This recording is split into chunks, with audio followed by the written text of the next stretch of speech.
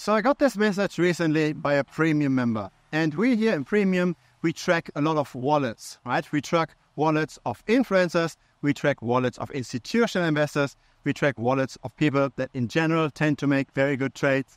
We track all of that activity and find out what are they buying. And then we analyze ourselves that it makes sense to jump on a certain trade as well. So we don't just randomly trade something, right? We trade based on a subset of the people that we believe are already beating the market. That's our strategy. And so I got a message from one of the members and asking, hey, yes, we are getting a lot of winning trades here, but isn't that simply because everything is going up now in this bull market? And to a degree, that is true. To a degree, a lot of altcoins are now going up. Not all of them, but a lot of small coins where you have temporary attention are going up. Now, is that a bad thing? It's not necessarily a bad thing if you can somewhat distinguish when bull and bear markets are actually taking place.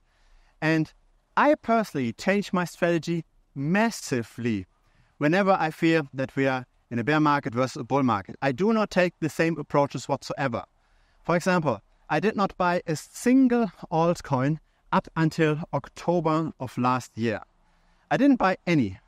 And I only shorted altcoins selectively. So I looked at what are the current tokenomics around this particular altcoin. Does it have potentially vesting unlocks? Does it have a lot of token inflation? And how did it historically perform relative to Ethereum and to Bitcoin?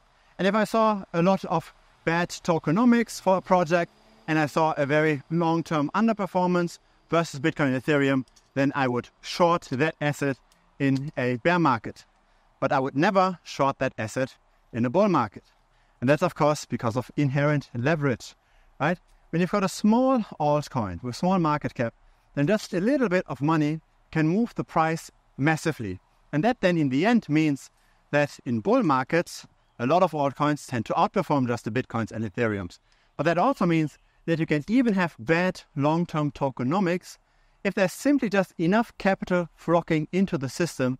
You can be right, but in the end, you might not be liquid enough to stay right and see the price come back down again because it's simply pumping too much in a bull market.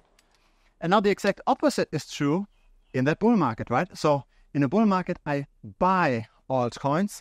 I never short any altcoins. So what we are doing here with this wallet tracking and getting inspiration what to potentially trade is simply just finding the best risk-adjusted bets. We try to get the best information in the market and we bet on rising prices and use all kinds of tailwinds to outperform.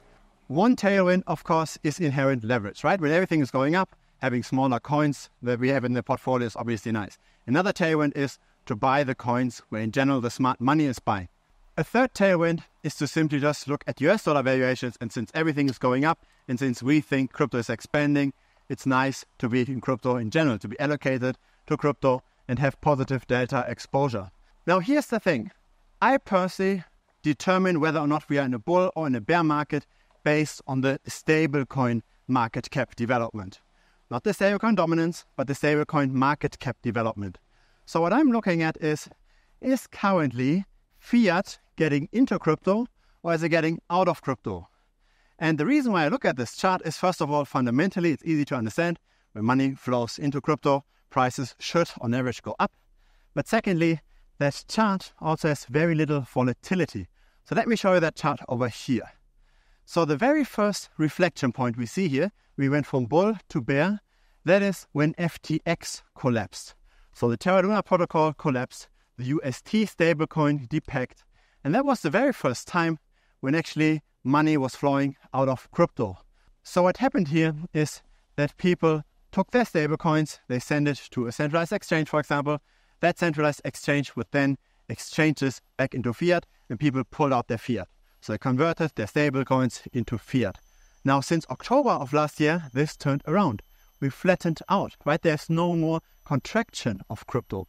Now money flows into crypto again. People deposit their fiat, and of course that turns into stablecoins, and so stablecoin market caps are going up. And so, of course, some altcoins are doing now massive returns. So we've got two types of inflows now. The first inflow, obviously, through the Bitcoin ETF. So traditional finance is getting into everything. They are buying Bitcoin, they push up the Bitcoin price, but also a very different kind of inflow with those fiat deposits on centralized exchanges. So I believe right now the altcoins get mainly pushed through retail and Bitcoin gets mainly pushed to the institutional investors. So the correlation between those two assets is very likely also going to go down over time because the kind of demands is very, very different. So what's the important takeaway here? It's super, super important to adjust your strategy massively from where you currently see the market going. And the stablecoin market cap might not be the perfect measure, but it's the measure that worked for me. You need to have some kind of measure to distinguish bull and bear, and you need to be willing to completely switch your strategy if you want to ride those waves, right? If you simply just want to dollar cost average into Bitcoin and you're okay with those temporary 70% drops and you simply just buy more at the bottom, then that's totally fine as well. But if you want to ride those waves and you want to take some levered exposure to the market in a bull market and you want to protect your assets somewhat in a bear market, then you need to have a system on how to distinguish those two. And ideally, you decide on that system beforehand, right? Before a reflection point happens. Because that's the problem, right? Emotions are very, very high once we are in the moment. If the market is very heated and you do not have a predetermined method to decide when to sell, then you simply just keep on holding and you will ride the wave down. And this is what happens to the majority. So make sure you follow the right channels, maybe this one. So if it's the first time here, feel free to subscribe. I publish this regularly. And if you want to help this channel grow, then feel free to give this a like as well. See you next time. Cheers.